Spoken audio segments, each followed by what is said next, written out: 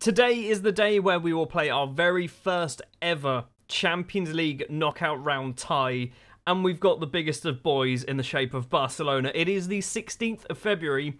We've obviously gone through January. There's a bit of transfer business.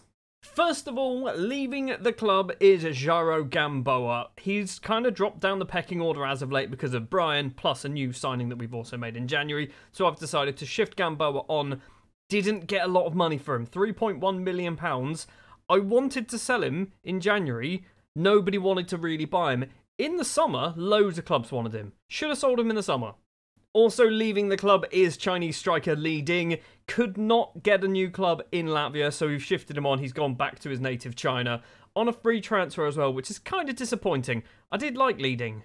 I've just seen how much money he's getting paid. £105,000 a week. That's insane.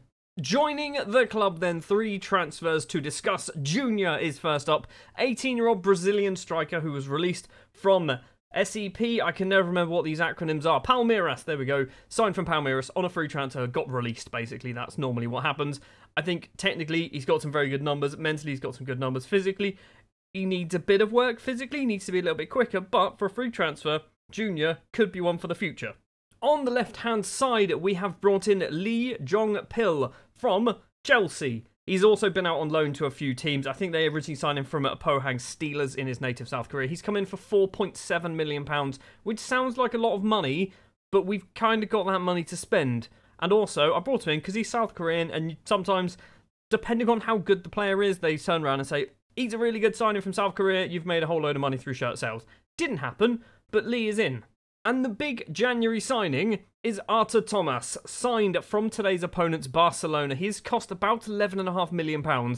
He was out of contract at the end of the season, but we could not sign him on a free transfer because they wouldn't sell him. As in, not they wouldn't sell him, he wouldn't agree a contract. He just refused, outright refused. And he had a few other teams who are actually making bids for him, so I thought, you know what, I can't miss out on this chance. We've jumped for it. It's cost a bit of money, but I think he's going to be a very good player, particularly when you consider we've got Alian McCaney, we've got Haroldo, and if one of those players, Lemkins as well, if one of those gets injured, we don't really have too much backup behind him. Thomas is arguably now one of our best strikers. And that is it for transfer business. You can see as well on the right-hand side, Gudamanis has gone on loan to Riga, so has Skopenko. He's left on a permanent deal. He's a youngster. A couple of other players going to Riga. This man also going to Riga. And Meta picking up this man on a loan deal. You can tell if somebody from Latvia makes an offer for one of my players, for the most part, I don't even try and negotiate a deal. I just accept it nowadays. Before we get to the Barcelona matches, I just want to talk briefly about Riga. They won their group. I don't think I even looked at this at the end of last episode. I was supposed to and completely forgot. But they won their group ahead of Sporting. They lost one match, which was against Valur of Iceland. They beat Sporting twice. They beat Shekindija twice. They beat Valur once. They went through at the top of their group, which means they don't even get to play in the first knockout round of the Europa League. They go straight through to the second round. And I think if we have a look at our schedule, that is probably going to take place before our second Barcelona match. Is it going to? Yes, it will. It will take place on the same day. Speaking of Barcelona, let's hopefully beat them. The opening match then is going to be in a snowy Latvia. Up front, we do have Artur Thomas playing against his former team of Barcelona. I don't know if any of these players are any good. I'm going to assume probably. Is that Thierry Small playing as a left-back for them? Is that Southampton's new signing, Thierry Small, playing as a left-back for Barcelona? Yes, it is. And as a Southampton fan, if he turns out to be this good in real life, I'm going to be very, very happy. First highlight of the game in a snowy and rainy Latvia. Sione with a free kick after 5 minutes. Berger outside the penalty area goes for a long-range effort, hits it over the bar. I think Ivle probably would have had that covered anyway. Now we've got a chance through Ronnie Ruiz. It's towards Benavides. It's actually towards Max Cohen. And Max Cohen has put the little Latvian side 1-0 up against Barcelona in the Champions League. Why? How is this happening? How is this happening? I'm not going to say it, because every time I have said it before that I think we might win a competition, we get knocked out like 6-0 by Rangers. I'm not going to say it, but we're doing a pretty good job at the moment. We are still only under 10 minutes on the clock though. Joyce to Sancho. He's going to go across into the middle to Berger. Right-hand side is the fullback making a bit of a run. Conceição plays it back to Sanakua, maybe, in towards the penalty area. Rodriguez is in front of him. Benavides gets a big clearance upfield, and Artur Thomas heads it down to Geraldo, passes it straight to Kenny. That could have been a second chance. Toussaint Yao, long ball. Artur Thomas not scored for the Skinnz Academy just yet. And he's managed to do it. Yes, kind of. That's his first ever goal. We're 2-0 up against Barcelona. Probably should have been an own goal from the defender. What's happening? What's happening here? Still barely 10 minutes played. We're on, 11 and a bit minutes. Berger with the ball for Barcelona. Zizi steals it. Ruiz down that right-hand side to Thomas. Now Max Cohen, the 2 goal scorers. Thomas once again in towards the penalty area. Is he going to get his second? We're 3-0 up. I can't speak. We're 3-0 up against Barcelona after 12 and a half minutes. 11 and a half minutes. I've added an extra minute for fun. Still not quite 20 minutes on the clock. Barcelona once again with the ball. But every time this has happened so far, that would have been goal of the season if that went in. It's gone off for a corner. Very good save from Ivlay. So, Sione is going to take the corner. Crosses it in towards the middle. Kenny heads well over the bar. 3-0 to the Skinnz Football Academy against Barcelona in the Champions League first knockout round. What is happening? Almost at half-time, and Barca once again starting with the ball. We don't seem to start highlights at the moment. Sanakua gets inside, cuts past one player, plays it across to this man. Is he going to go for a shot? Plays it on the ground to Joyce. Joyce's first time effort hits the post, and Toussaint Yao with a game-saving, or a goal-saving. It's not game-saving, we're 3-0 up, with a goal-saving tackle there to prevent Barca from getting potentially back into this. Thierry Small, it's a clearance though from Toussaint Yao. Brian's going to pick this ball up. Are we going to get a fourth before half-time? Brian Sanchez down that right-hand side into the penalty area. He's got plenty of options in the middle. He's been pushed in the back. Referee! Referee! What's going on? Thomas Ruiz! How have we not scored? How have we not made it 4? How have we not made it 4? Rodriguez, the Chilean, picks it up. Highlight ends. How are we not 4-0 up? 3-0 against Barcelona at half-time in the Champions League. I mean, I genuinely don't know what to say. I have no idea what to say. This is where I will fall down tactically. And by fall down tactically, I mean I won't change anything and then we might concede 6 in the second half. Max Cohen with the ball. First highlight of the second half. Cohen's going into the penalty area. He's gone down. Thierry Small's pushed him over. We're going to get VAR. It might be 4-0. VAR has awarded the penalty. The former Barcelona man steps up and Artur Thomas gets his hat-trick on his first ever appearance in the Champions League for the Skinnz Football Academy against his former employer. We're 4-0 up against Barcelona. What do we even do here? Like, what do we honestly do? Geraldo's on a 6.7. Do we look at bringing him off? Do we look at bringing off Ronnie Ruiz, who's looking a bit tired? We don't have, obviously in the middle of the pitch, we don't have Maxims Baranov, he's currently out injured. A throw for Thierry Small. It's a clearance by O'Brien. It is. Brian Sanchez heads the ball forward, doesn't manage to find a blue and yellow shirt, and now, once again, Barcelona coming forward. Rodriguez, the Chilean, with a great tackle. Plays it back, though, to Berger, number 7. A famous Barcelona number 7, possibly. Right-hand side is Sanakua, once again into the penalty area. It's a cross-field ball. Are we going to stop this? What? Everything's going our way. Absolutely everything is going our way. That was ridiculous. Into the final 20 minutes, and I'm going to do some changes. Geraldo's going to come off. Lemkins is the man to come on for him. Do we also look at when we've got some tired legs in the middle of the pitch? Actually, it's not even in the middle. It's on the wings, isn't it? We're going to take off Brian. Implagiazzo, whatever his name is going to come on that left-hand side. We're looking potentially at Cohen or Ruiz also going to be coming off at some point in the next few minutes. But for the moment, we're just going to clock watch. Into the final 10, we've still got that one sub to make. O'Brien's throw to Lemkins. Back to O'Brien. Across to Elson Zizi. Lemkins in the penalty area. Please make it 5, lads. Please make it 5. Max Cohen's there. And Max Cohen has made it 5-0 against Barcelona. 5-0. Is this actually happening? We are going to do the Ronnie Ruiz substitution. Milhem is the man to come on. Milhem's starting to get close to first-team football. It's weird, because he's not very good, but he's starting to get there due to injuries and so on. 5-0. We've just beaten Barcelona, arguably one of the best football teams in the world, 5-0. I just had to make sure that that was recording, because the last thing that I want now is for that to never have existed on the internet. We've won a match, 5-0, against Barcelona. We've got to go do it again, but before then, I think we've got like a month of football to play. At the famous Nou Camp, it's Barcelona again, and anything other than a defeat, I'll be happy with. Realistically, I'm not committing to this, but at 5-0 up, You kind of have to hope that we're in a good position to get through to the next round, but it's not guaranteed. We are barely a minute on the clock, and Arthur Thomas, who scored a hat-trick in the first leg, is he going to open the scoring in the second? No, he doesn't, and Maxims Baranovs scuffs his effort wide. It remains 0-0. We should be 1-0 up already. Chance for Barcelona, possibly. Sanakua's throw. It's gone over everybody. Ruiz chucks a leg out to try and steal the ball. Conceição's curling effort goes wide of Ivlei's post. Still 0-0. Barcelona already looking a little bit better than what they did in the first leg. Sanakua once again with the free kick this time. Berger, Sanakua's carried on his run. Joyce, right-hand side. It's intercepted by Brian Sanchez.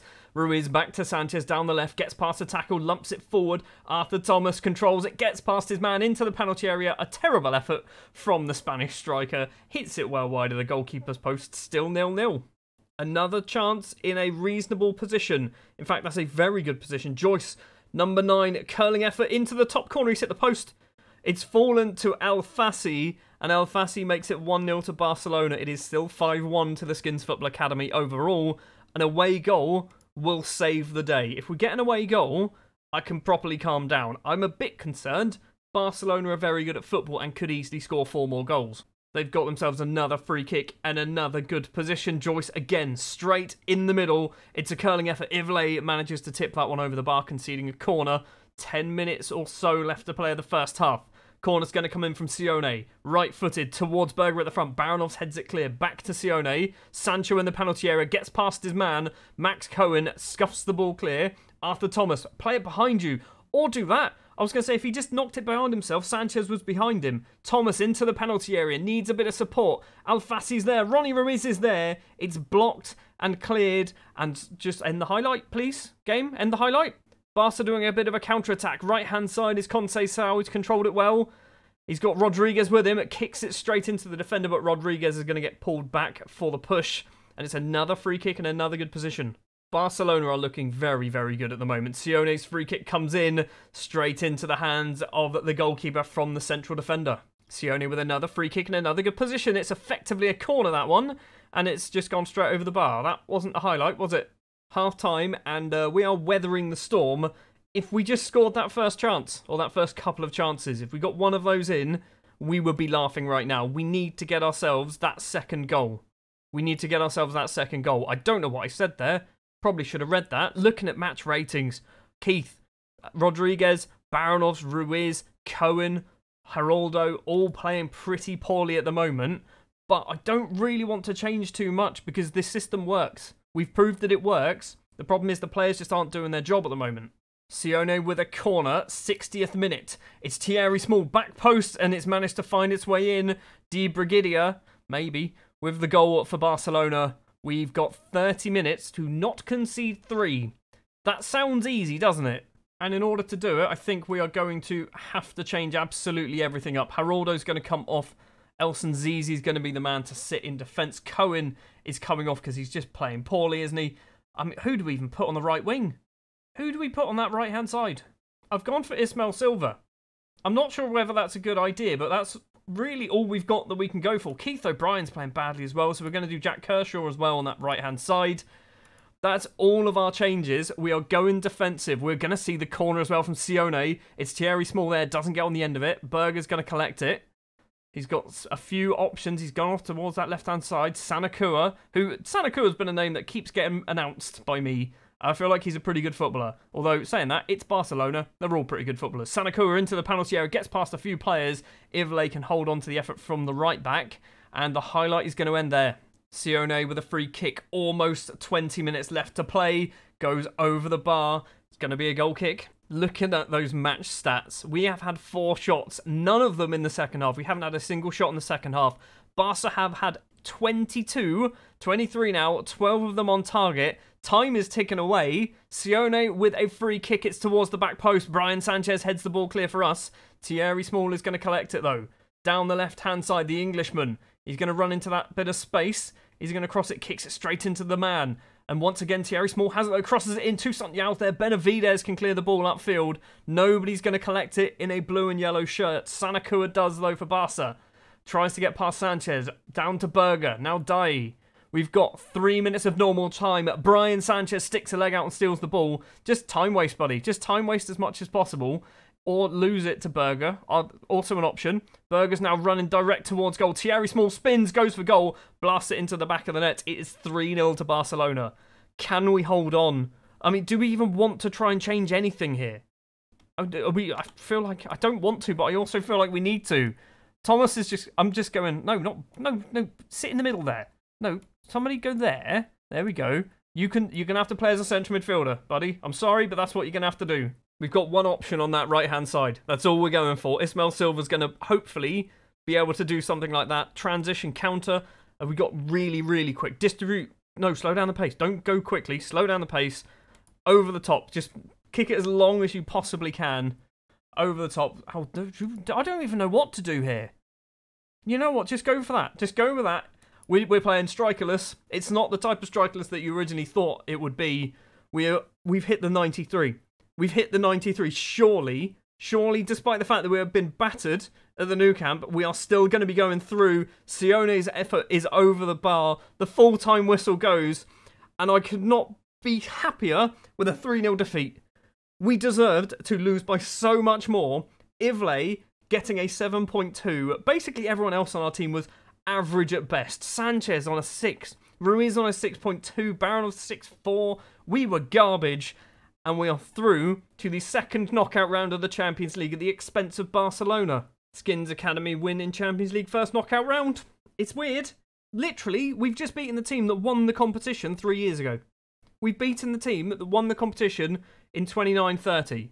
How have we done that? How have we managed to do that? Also, Riga. How are Riga getting on? Because I think Riga probably have played both of their matches. They lost against Red Star. Red Star, really? They lost. You beat Sporting twice, lads, and you lose to Red Star. You did get a point. Oh, I say a point. You got some coefficient points from the second leg, but you are out, unfortunately. So we are once again the only Latvian team flying the flag. Atletico Madrid, Porto, Milan, Bayern Munich, Man City, PSG, and Spurs, and the Skinnz Football Academy of Latvia in the Champions League quarter-finals. Spurs will be playing Bayern. I honestly don't know who we want. Milan, maybe? Atletico Madrid versus PSG. It is Man City versus Porto. It is Milan.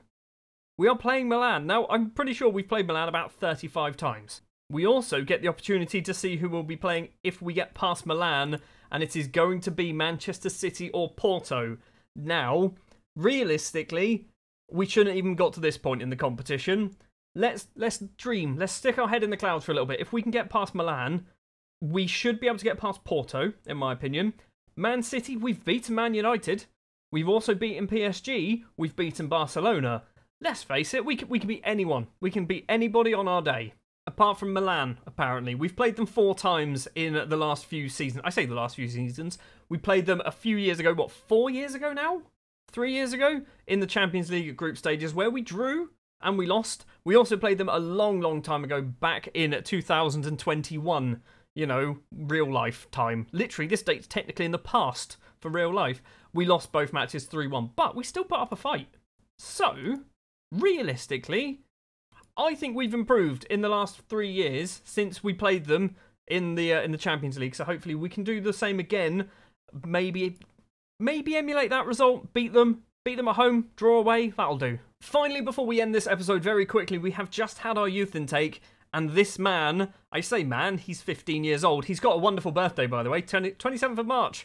There's a certain manager who also has that birthday. He is apparently going to be very good. 5-star potential ability, 1.5-star current ability at 15. I'm liking the look of Mazurs. That's what we're going to call him. That probably might not be how it's pronounced, but that's what we're going to go with.